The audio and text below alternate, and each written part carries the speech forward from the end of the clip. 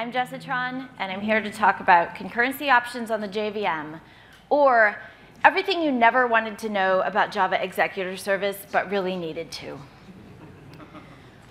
Back when I used to drive fast, I used to think it would be super awesome to have the road system all to myself, and I could go as fast as I wanted, and I could take the turns really tight, and I'd never have to worry about any other cars or traffic laws or stoplights. It's kind of like programming in a single thread. You can really get moving. But in the end, just as a road system is wasted on just a single car, often in our programs, we want to do two things at once. And when we do that, we use threads. So on the JVM, a thread is a thing. It has two stacks. It takes up a meg of memory by default, and one program counter, and it's also a native resource. So kind of like file descriptors, you probably won't run out of them, but when you do, it really sucks. So we have to appreciate these things. What we get for that is an extra flow of execution, which is super useful in a couple ways. You can use it to separate concerns and make your code prettier, but more often we use it so that while one flow of execution is waiting on I/O, on a disk read or a network call, something else can keep going. Or sometimes we want to use all our processors because we're really doing that much computing. Careful with that. It's a lot easier to slow yourself down with multi-threading than to really speed it up. But sometimes that's totally necessary and we want to do that. Okay, but when we need another person delivering pizza while we're dropping our kid off at school, we don't go to the car dealer and buy a car. We use a car service, like our taxi service. Maybe we use Uber. And Java provides those abstractions for us. As part of that, as part of concurrency with threads, we're all adults here, and we know that once there's two cars on the road, everything gets more complicated. We need lane markers, we need traffic signals, we need all this stuff. And I mean, I'm just assuming that we all know not to share mutable state without a really strong abstraction framework that's helping us with that. There's books and books about mutable state, and this talk is not one of them, about how to share state between threads. Instead, I think we tend to focus on that, and we lose track of some of the other questions that we need to ask as soon as we have more than one thread running in our program. Like, how many cars do we want on the road? We don't want it to get too crowded, especially when, on my laptop, only 8 of them can be moving at a time. And once we have all these cars driving around, how do we know when we're done with all our work? And how do we handle it when a car crashes? All of these things are things we have to think about. In this talk, I want to ask those questions, and then I've got 5 concurrency abstractions that I've picked from the Java, Scala, Clojure ecosystems. And I'm not going to be able to tell you which one of these to use, because you should use the one that fits the shape of your problem. But I want to use these to illustrate the different trade-offs that we're making and the different decisions that go into our program, whether we're making them consciously or not, whenever we do concurrency on the JVM. All of these are built around executor service. So if threads are down here, they're like, oh, it's so simple on the JVM threads. They're very simple, and please don't use them directly. And then we've got these high-level frameworks up here like akka and core.async, and solidly in between them is the Java Executor Service. All of these questions and trade-offs that I'm saying we should worry about are in your choice of Java Executor Service. So that's where I'm focusing today. And we'll see which executor services these different abstractions let you use or force you to use, and how you might choose a good executor service and make the right trade-offs for your program. Because every abstraction, the best it can do is cut away the cruft and make it easy to do things right. You still have to know what you're doing. So this is 30 minutes of now you know a little more of what you're doing. All right, what is the executor service? To get down in the weeds of Java, the executor service is an interface around a thread pool of some sort. and it's a super interface of Executor. So Executor is the super simple interface. All you can do is give it a job to run. With the ExecutorService, which extends Executor, then you can also manage the thread pool with things like shutdown and more that we'll see. Typically, you'll use the thread pool executor implementation of these, but you won't construct it directly. Who does that anymore? You'll probably use the executors class, which is a convenience class full of static methods that construct thread pool executor, which implement ExecutorService, which you will use for your concurrency or give to your framework that you're using, your abstraction. ExecutorService is a fantastic example of object-oriented composition at its best, because it takes a thread pool and a blocking queue and puts them together into something greater than either of them separately. It turns out that this is way useful. Because threads are a limited resource, we don't spin them up directly. There's too much overhead in starting them up and stopping them down, so of course we want to pool them, but as soon as you're pooling resources, you've got a lot of work to do, and the ExecutorService does that work, and it does it pretty well. The simplest possible one would be the single thread executor. You get one of those with the executors class. Now you have one other card to get the pizza while you take your kids to school. So you tell it to get the pizza. It gets the pizza. You take your kids to school. Everyone's happy. Your main thread exits, and your program just sits there. And it never exits. Why? Why? Can't it tell that I'm done? Well, no, it can't, because you have an extra flow of execution, and it's still, well, it's not actually going anywhere, but the JVM is like, it's still valid. I'm still up.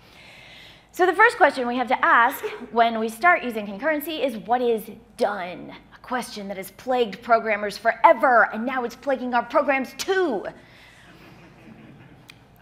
A couple ways. In our main thread, we could always system.exit. You can do that from everywhere, and it's kind of cheating.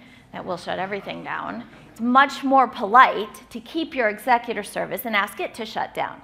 This has the benefit of letting it, as soon as you call this, it will reject any further tasks, but this will let it continue and finish everything that's in its queue, so the pizza will get delivered even if you've already dropped your kid off at school and your main thread is exited. Well, you don't exit, you call this first and then exit. And that way, when the pizza is delivered, the ExecutorService will shut down the idle thread and the JVM will exit, yay. But sometimes you don't want to keep track of your ExecutorService. Your ExecutorService is like in a library or something, and you don't want to pass it up to the main to be shut down before exit. So within the ExecutorService itself, you can tell it to shut down in a couple different ways. You could give it a keep alive time, which says if your thread is idle for 1 minute or whatever, then go ahead and shut it down. Eventually, then all your threads will shut down and your program will exit just slower than it would have otherwise. Or you can say these are daemon threads. This says, look, JVM, these threads, they're just not that important. Don't stay open just for these. It's very useful, something I want to do pretty often if I'm creating thread pools, which I hope I don't do very often, except for this talk I did it a lot. So you would think that would be easy.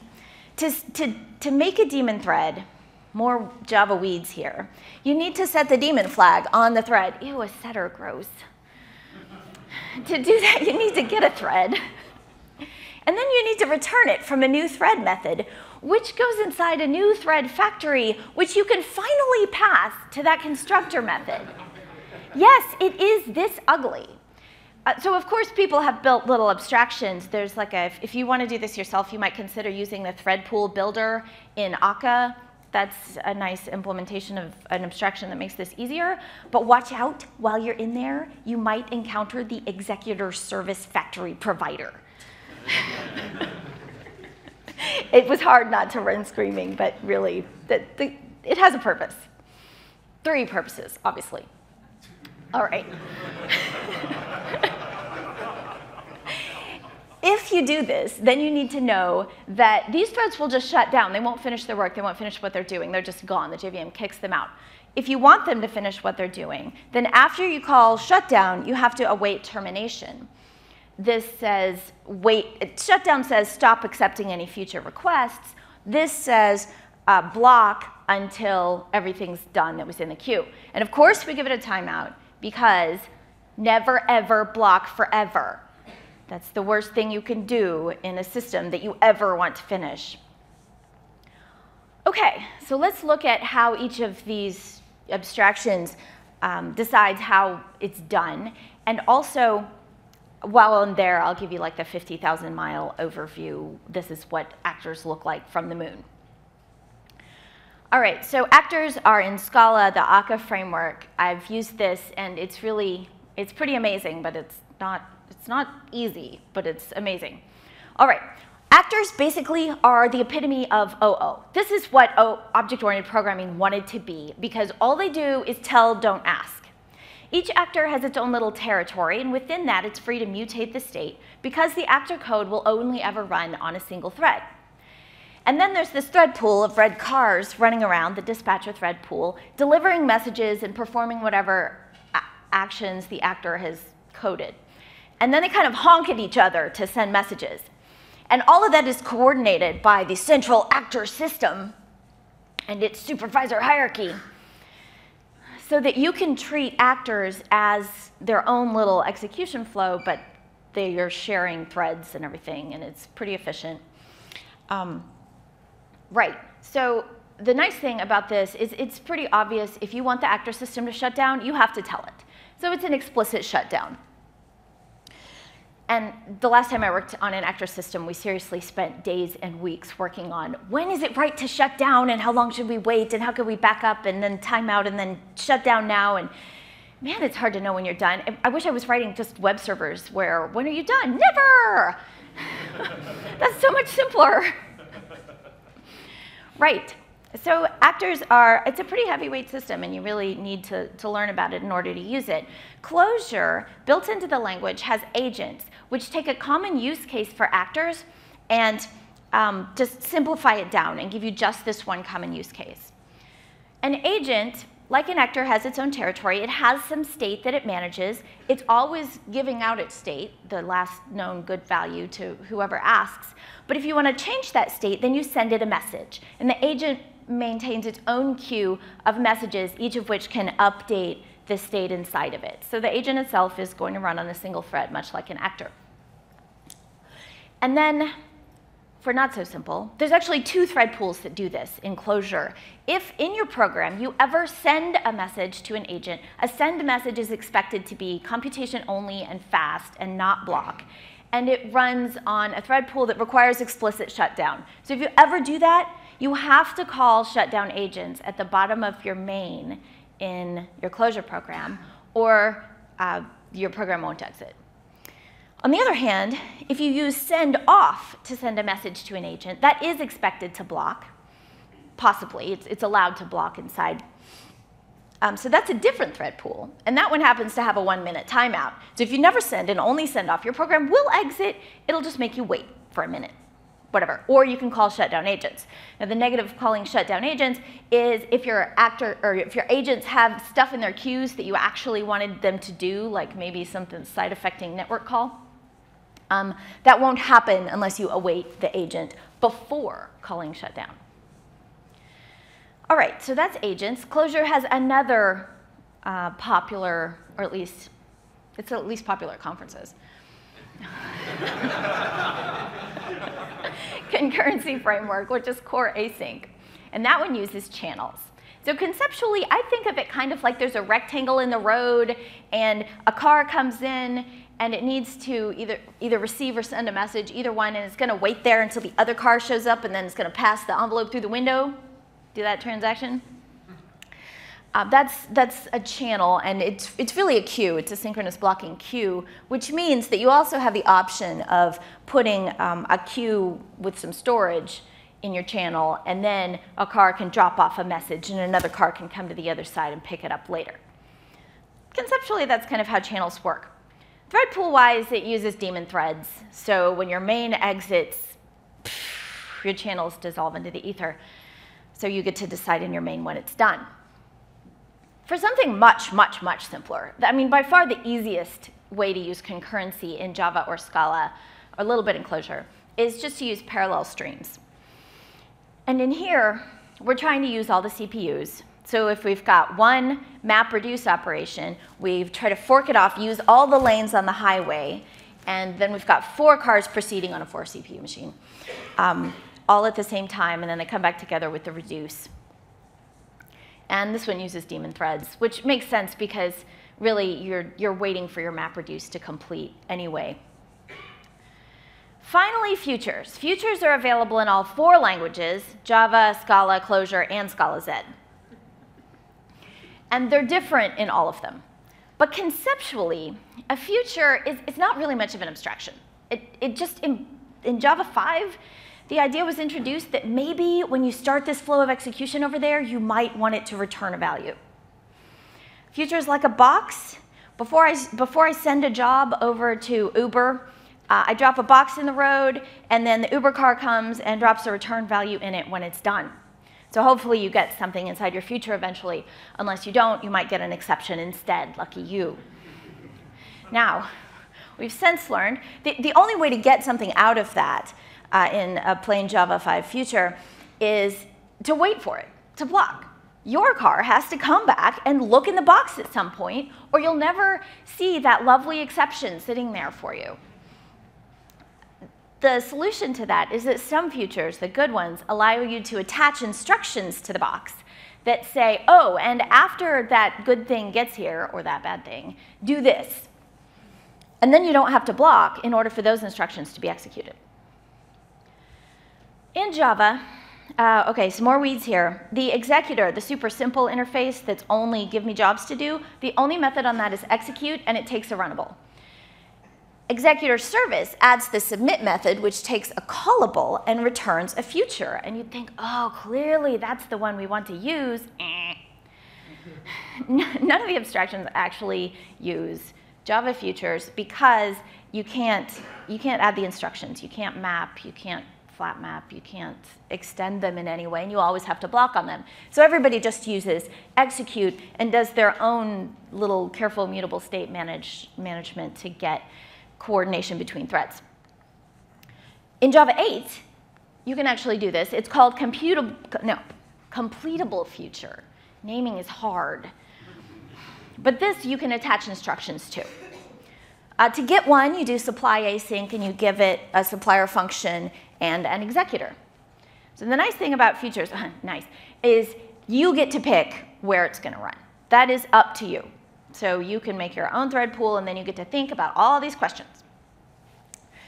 In Java, this will default. The executor has a default of the common pool. We'll talk more about fork join pool in a minute and why it's a good default choice. It has daemon threads, so they'll just exit. Aha, but a fork join pool, if you actually want it to finish its work, totally different. You can call shutdown, but it won't do anything. Because a fork join pool never stops accepting requests for work. That's because it's fully intended to have a bunch of tasks inside it that spawn new tasks and submit back into the same pool. And those would fail if shutdown actually caused those submissions to be rejected. So it never stops accepting requests. All you can do is wait until it's not doing anything and then quick exit before something else, like someone externally submits one. So await quiescence and, of course, a timeout, because we never, ever block forever. Scala has something very similar. It also has, so execution context is just a wrapper for executor. That's all. Scala likes to wrap it and give it its own name, whatever. The global one is a fork join pool, therefore it has daemon threads. And this is actually really extra clever. I'll get to why in a minute. But it's a very carefully designed default pool. Still, if you use it, you're sharing it with I don't know who. Anything else that's compiled into your program could also be using it.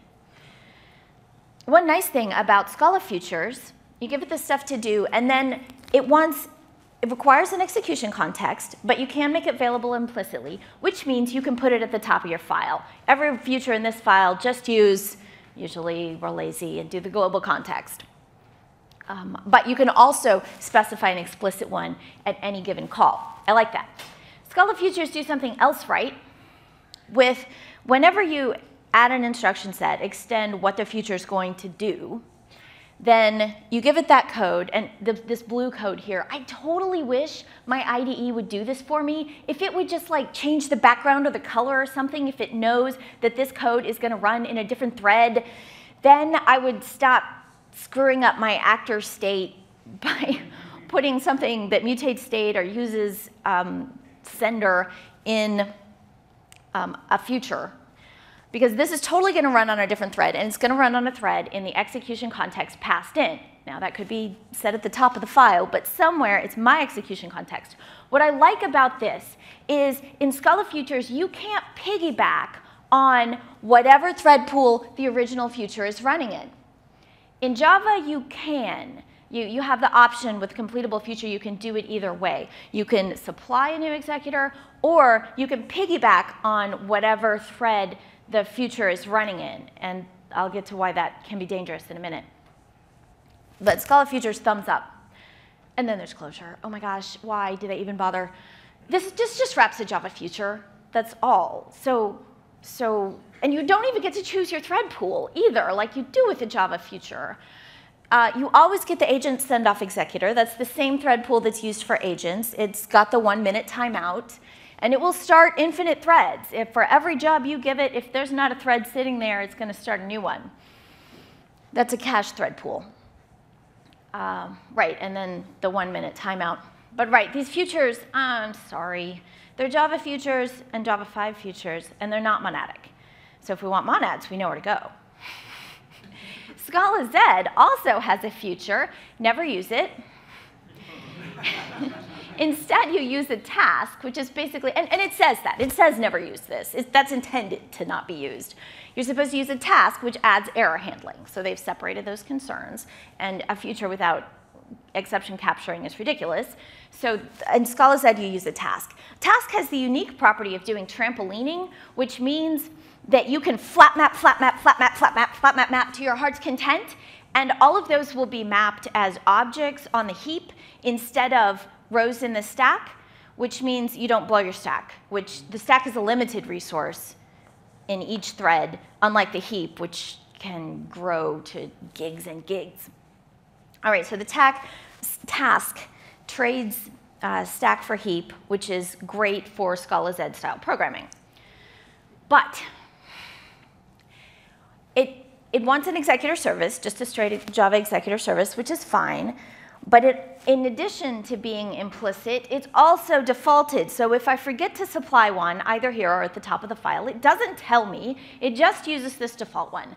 And the default one is a fixed thread pool, but it has daemon threads, so you don't have to worry about shutting them down. But it's fixed to the number of available processors in the default. And that's why I'm here. Okay, this is why I'm giving this talk, because in January, I was using Scala Z, and it was doing these things, and I had this test that ran fine locally, ran fine for everybody else, failed on the continuous integration server. No, worse, it didn't fail. It just hung until Scala test killed it in desperation. Right, which turned out to be because I have 8 CPUs, TeamCity was running on a single CPU machine, and just one, it's just not enough, not nearly enough. So this is kind of like, to understand this problem, which was a thread in this pool blocking on a request to this pool. Think of, like, there's one car service in town, and it's like super cheap, so everybody uses it. And that works totally fine in the big city. But then you go to like a podunk little town where you've only got one car, one driver for the car service, and you order a pizza, and the pizza company just uses this car service for delivery. So, okay, your pizza's on its way. And then the driver, his vision starts blurring, and he thinks he's having a heart attack. So he pulls over and he calls the hospital and asks for an ambulance. But the hospital uses this car service. So the operator is like, oh, I'll send our driver as soon as he gets back. and you never get your pizza, never. And that's not the worst that happened, because your program just hung forever. All right, so that's called pool-induced deadlock. And that's why fixing to a limited number of threads can be really painful. On the other hand, infinite threads is also painful. In addition to using a lot of resources, if all of the threads in your system are trying to get a coffee from Starbucks at the same time, then Starbucks drive-thru gets really backed up, and people can't turn left, and pretty soon all of Brentwood Boulevard is blocked, and they have to start putting in this little traffic things if you can't turn left there. So there's also problems with too many threads. That's why this is a challenge. Now, Doug Lee says, the good part is the space between too few and too many is usually really wide, but you still do have to think about this. The best we can hope is that you think about it like once when you're first introducing concurrency into whatever module you're working on. And then if you get it right there, you'll probably not have any problems. And the other thing is when you do have problems, yeah, we'll get to the stack trace in a minute. Okay, your choices of thread pools when you're deciding what to do. Single thread executor is the simplest. You've got an unbounded queue. The queue is represented by the little house attached to the the request receiver tower there. And you've got just one car. This is great for things like the swing event dispatch thread. If your purpose is just staying alive and responding to the user, and you shunt off anything that's going to take a while to other threads, awesome. And you can also own your own mutable state if this thread is the only one that accesses that state, like in the UI. It's good for that. Just don't block. Just don't do it. You've ruined it if you're blocking on your single thread executor. The opposite of this is the cached thread pool, which has infinite threads. So it's got the gravel parking lot here, because if that fills up, they'll just start parking in the grass, no bother.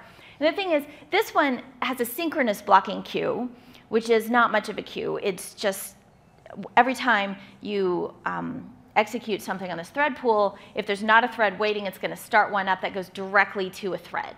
There's nobody in a house keeping a list. The good part is you can totally block. That doesn't bother anybody. You can start as many flow of executions as you need to wait around. But unlimited threads has cost. You've got the drive-through backup, and you've got memory that you can run out of and stuff like that. And you can flood the downstream system. Well, that's the Starbucks drive-through backup. So you might think a fixed thread pool could be useful, and it can be. If you want to throttle, you can totally throttle with a fixed thread pool. If you only have 10 threads that are allowed to call that service, then you'll never have more than 10 service calls open at once, and you won't flood it. Just make sure you don't do any recursive blocking. Don't block on something that's going back to your thread pool, which doesn't sound like it would be that hard, except you don't always know what thread you're running on. Are you on your own thread pool when you call this? And you have to watch out for other people's code. Because if you accept a callback and then run it on your thread pool, well, this is what I was doing with the Scala Z stuff, as I was passing in a callback that called back into the same library and hurt, but only on the CI server, which was weak. Right, so, and that sucks, right? Why should my code behave differently on a different computer? But it totally does when you base your fixed thread pool on the number of available processors, which apparently everybody does because they think they're trying to maximize CPU. This is not trying to maximize CPU. In the Starbucks case, absolutely nothing to do with N, and then you're a little better off because if it's just always 10, then, or whatever's in your config file, then it can behave the same on different computers, big plus. You can also go in between. If you use the thread pool executor constructor, you get a ridiculous number of configurations. Both the fixed thread pool and the cached thread pool are simply using this constructor with different parameters. You can set the core pool size. Those are the ones that'll stay alive forever. The max pool size is the gravel parking lot, but it only starts populating the gravel parking lot after the queue is full. And then the keep alive time, by default, applies only to the gravel parking lot, not the core threads, although you can change that. And then the queue itself is really interesting. So you pass in a blocking queue, and you could use an unbounded one or a bounded one with limited length, which is the only way you'll ever get to the gravel parking lot, or the synchronous queue, which, like the cached thread pool, uses so that it's never queuing stuff, it's always running it. Or you could do something like a priority blocking queue and like have it rearrange your tasks as they come in. That'd be kind of cool. Lots of options there. Thread factory, we talked about the daemon on the thread. You can also set its name, which we'll see in a minute, and some other stuff that I have no idea what that's good for. And finally, you can set the rejected execution handler. So this is what happens if all the threads are busy, the queue is full, it's not allowed to create any more threads, it doesn't have like max int for the max number of threads like a cached thread pool does, and everything's full, you can have it do different things. The default is to throw a rejected execution exception, which is also what happens after shutdown. But you could have the calling thread run it. Well, that's clever. I'm busy, do it yourself. I wish my kids would do that when they ask me for food at breakfast. You can have it just discard it silently, which I don't know why you would ever want to do that, but discard oldest is interesting. If the purpose of your thread pool is like to go retrieve data to populate a detail as they click on different rows in a table, you could have it just discard the oldest one, and then you're not dealing with clicks from 5 minutes ago that they don't care about. You're only working on the most recent click. That's kind of useful. Okay, so that's like a zillion million options. You can do a lot with thread pool executor when you get down there. And now you kind of know what's available, and hopefully you never have to go read the API docs for that. They're well written, but they're still Java API docs. Finally, we have the, can't we just have one that does things right? The fork join pool is an executor service, but it's not a thread pool executor. It's its own thing. And it's specifically made for very small tasks that spawn more small tasks. And its goal is to maximize processor power. Now, I don't really care about maximized processing power, but this is used as the common pool for some other reasons, because it's really smart. A little bit more overhead than the other thread pools, so if you're really looking for performance and your tasks are big, this isn't what you want. But the awesome thing is that it's really good at keeping enough threads open to keep the CPUs busy. And then if you need to block, you can, but you can tell it. In Java, you have to use a managed blocker, but Scala has this beautiful thing, and it's got like infrastructure built into the global pool to handle this that, oh man. Well, this says scala.concurrent.blocking, obviously, and you give the blocking, and this says service.collinate. So just whatever you have that's going to access the network or the database or whatever, you put it in a blocking block, and that tells Scala's fork join pool that this thread is going to hold still for a while, and it compensates by starting up another thread. So the fork join pool doesn't have a fixed number of threads. It has a desired parallelism, which defaults to your number of CPUs. But whenever it knows a thread is blocking, it just compensates with another one. It'll also always use the calling thread as well, even your main thread. When you use a parallel stream, your main thread's going to get subsumed into that fork join pool because, well, otherwise, what would it be doing? We're going to keep it busy. Yeah, Doug Lee's fork join pool works really, really hard to keep those threads busy all the time. So that's really cool. That's what makes the fork join pool an amazing default. OK, we've got all of those. Quickly go around the circle, and what do these guys use? Akka uses a fork join pool, but of course that's configurable. Frickin' everything is configurable in Akka. You can even tell it to use daemon threads if you want to. Lots of stuff. Agents, we've got a fixed thread pool with a number of processors plus 2, so at least it never gets down to 1, and a cache thread pool for the stuff that blocks. Channels, yeah, so you can see how scientific the fixed thread pool number is. Number of processors times 2 plus 42. That ought to be enough. Parallel streams uses a fork join pool. It was made for that. And futures, of course, you're choosing your own. Now, OK, great. So we've got these pools. Now it's time to talk about failure. What happens? What do you do when this stuff isn't working? You use the global thread pool, or you made up some thread pool. You pulled 42 out of your butt. And now you need to know, why is your program hanging? JStack is a program that you run at the command line. You give it the PID of the process that you're interested in, and it does a thread dump. And you get the stack trace of all the different threads.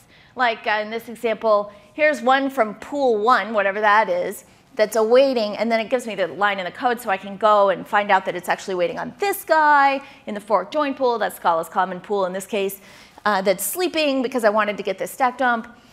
And then there's another one that's doing nothing. It's just scanning the queue. And there's another one. The main thread is waiting on a promise with the timeout, of course. Right, so one thing that I want you to get out of this is it would be really nice if the common pool named itself common pool. Maybe that's the only bad thing I can say about the Scala common pool. So it's polite to give your threads a name that is descriptive. How do you do that? Well, you set it, of course, after you get it and return it from the new thread method inside the thread factory that you pass into the constructor. And that counter, so that you can count the threads and get unique names, yeah, global variable. Make your own. Bummer. I guess you could use a GUID, but numbers are shorter and then sometimes have meaning, sometimes. While you're in here, you might consider setting the uncaught exception handler. If you don't set this, then if the thing that was passed into execute throws an exception that bubbles all the way up, the default behavior is to write to standard error, stack trace, which frankly is a really good default behavior, and that's what I want to happen. Unfortunately, a lot of these concurrency abstractions prevent that from happening, especially futures. Futures capture exceptions. Errors are data, right? So great, we want to capture the data and give it to people. But that keeps it, if you don't wait on the future, if you don't block on it, and why would we want to block? You never see the data. Therefore, I recommend doing things like, if your futures accept instructions, and if they don't, why are you using them? Put something in the on failure to print the stack trace. You know, that's pretty simple. And then you can go ahead and return the future, and other people can also react to the exception. They can attach more instructions, and then they can do whatever they want with it. And if they do block on it, great, that's fine too. But here, at least I know it's going to print something to standard error, and I'm going to see it. When this happens, this prevents the thread from dying. In general, if you don't catch the exception, the thread just dies and goes away, and then you don't see it in that stack dump, which can be really confusing. This keeps the thread alive. On the other hand, if you get an out-of-memory exception, that won't be captured by Scala's futures. But why would you want to capture that? You're just horked. Your whole actor system is going down. Give it up when you get out of memory. The other ones, parallel streams will just, you'll throw the exception on the map of the reduce. In Java, you get randomly one of the exceptions. In Scala, you get all of the ones that it collected before it gave up. Channels, If your go loop throws an exception, your channel just closes, it's dead, it's gone. You're out of luck. You have to, if you want to handle failure, you have to wrap your code, catch it, put the exception on the channel, notice that on the other side, and throw it again or something. So, bummer. Agents, on the other hand, have failure handling built in. The agent will hold on to the exception and put itself in an error state that you can check. You can also add error handlers to them. So that's pretty cool. It's almost as good as akka. Well, okay, it's on the same spectrum. And akka is totally built around failure. So there's a whole hierarchy and a whole set of routines, and akka failure is expected. And I like that because that's real life. All right, but there's one thing that's worse than failure, and that is not failing. And oh dear, what did I push? Okay, that was weird. All right. This car that crashed, at least it's off in a ditch, and hopefully it printed something to standard error. At least it's not blocking traffic. This car, on the other hand, is sitting there with everybody lined up behind it, and if it just sits there forever, then I will never know where the problem was. I mean, I can do that JStack dump on my production process, but I'm going to see all of these, and I'm going to have to dig through all of them and look at all of their code to try to find out which one is waiting on something that isn't each other. It's really a pain in the butt. So always block with a timeout. Never, ever block forever. OK, in conclusion, how to concurrency. First, don't do it. I mean, really? If you can get away with having the road system all to yourself, why wouldn't you? Your program is so much easier to think about if you just keep it in a single thread. You can even be asynchronous with multiple flows of execution virtually in a single thread, like Node, and suddenly it's easy enough. It's a good idea, I do wish that I could drive around and be the only car on the road. It's not practical in real life, but sometimes it is in our happy little programming worlds. And of course, don't do it yourself. So if your objective is to maybe make a thread pool that calls a service, and it's a fixed thread pool so that it throttles, and then you're going to try to, failure is just going to happen. It's not a matter of whether we fail anymore. It's about how we fail, and can we degrade gracefully. So if your service that you're calling is down, or more painfully, really slow so that you can't tell whether it's ever going to respond or not, consider Netflix's Hystrix library. it's totally, Netflix is like microservices happy. And so they've actually put the thought into when you have a whole bunch of little pieces connected together, how do you make sure those connections are right, or at least working, and handle it when they don't work? And if nothing else, if you go look at Hystrix, you will be like, oh my God, this is so complicated. I have to think about so many things. I have to think about timeouts and retries and caching and pool sizes and blah, blah, blah. And you'll be like, how can it be this hard? And that's the whole thing. It is this hard. When we start adding cars to the road and adding Starbucks and McDonald's, and it's not a real Starbucks, it's a Starbucks that's in Keokuk, and we're trying to get coffee from there, it's not easy. And it's really not easy to degrade painfully, gracefully. It is easy to be painful about it. Okay. So don't do it yourself. And also, when you are doing this, consider all these frameworks that are out there, because they've worked really hard to make it easier to do things right. And finally, when you do have to come up with your own thread pool, ask yourself, first, whose threads am I using? Because if you're like the main function or the top level of your program, you're probably okay using the global thread pool. But if you're a module or a library that gets compiled in, you don't know who else is sharing that thread pool and who you're going to stomp on when you forget to put that blocking block in. So yeah, keep in mind whose threads you're using. And often you'll want to just create your own so you don't mess with anybody else. Consider how you know when your program is done and a reasonable number of threads to use. And think about what's going to happen when it fails. Specifically, how are you going to know it failed? Whether you is your library itself and the code in it, or you, the programmer, when you're reading the logs. And never, ever block forever. I don't care if you really want to just run that task and not give it a timeout. At least give it 4 hours. Something, because failure is better than suspense. I'm Jessitron. I will put the link to this Prezi up on my blog. Thank you.